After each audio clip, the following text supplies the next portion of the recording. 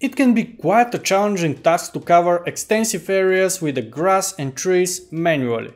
Fortunately, in Corona Render and V-Ray we have a powerful tool at our disposal, Chaos Scatter. The great news is that it works seamlessly in both render engines. In this video we will see how to use and customize Chaos Scatters as well as how to use pre-made ones from Chaos Cosmos. Let's dive in. Let's make one for the forest in the background. Go to the Create panel and from the drop-down menu choose Chaos Scatter. Click on the icon, then click on the viewport, hold and drag. Next, go to the Modify panel to see how to work with it. First, we need to choose on which surface we want to scatter the objects. As you can see, I divided the ground plane into two. The inner section, where I manually placed a few trees, and the yellow section for the forest. We are going to use Chaos Scatter on the second one. Now, we need to specify which objects to scatter on that surface. As we mentioned it, this one will make the forest, so I will add the trees with the plus button. Perfect, we've got our forest in the background. To control it, first we need to set the density. This parameter is straightforward. A smaller value scatters fewer objects, while a higher value scatters more. I will keep it dense but not too much. Next, you may notice that the trees are inclined, which isn't what we are aiming for. We want them to be perfectly vertical. To achieve this, let's change the normal VCZ parameter from 0 to 1. The value of 0 means that the objects are aligned to the surface normals. In contrast, the value of 1 means that the objects are aligned to the Z-axis of the project. Another vital consideration is introducing variations. In the real world, every tree is unique. In the 3D space, we can't replicate this individuality, so we will randomize their scale and rotation to simulate that effect. By default, the object rotation is randomized in the Z-axis, ranging from 0 to 360 degrees. To add even more randomizations, I will change the minimum and the maximum scale. This way, the smallest trees will be scaled down to 60%, the largest ones to 140%, and the rest will fall somewhere in between. Once we've created our forest, it's time to move on and scatter grass around the house.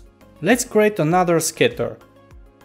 Just like before, we need to select a surface and the objects to scatter on it. I'm using 3 different types of grass for diversity. However, the grass is barely visible, so we need to increase the density. The number here should be significantly more than 1000, so I will take a different approach. This time, I will use not a total count of scattered objects on the surface, instead, I will scatter 5 grass objects for 10 square centimeters. Obviously, all the 3 types of grasses are scattered with the same frequency, which looks odd. It would be great if the tall grasses were just here and there instead of everywhere. To change that, let's reduce their frequency in the scatter. In the foreground, I have drawn a path, so I want to exclude the grass from it. To achieve this, navigate to the areas and add the path shape to the spline exclude with the plus button.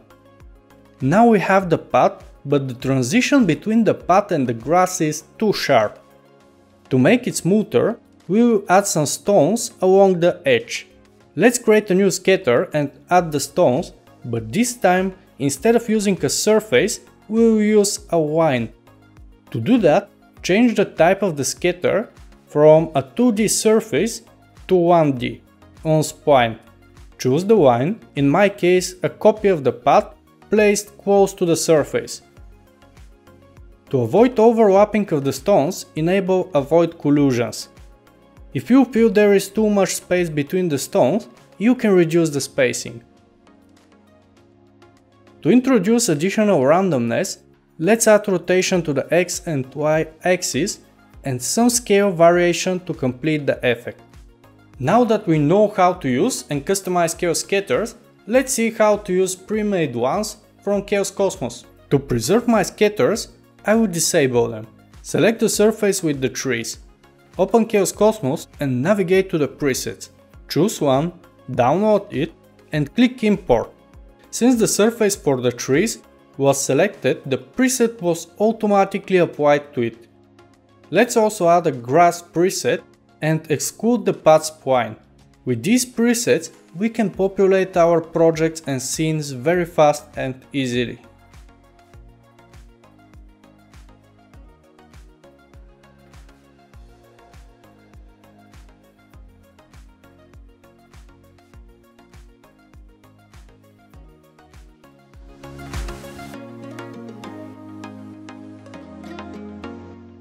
Okay guys, that was all for that video. If you want to see more Corona or V-Ray content, check out my other videos and stay tuned for the next one.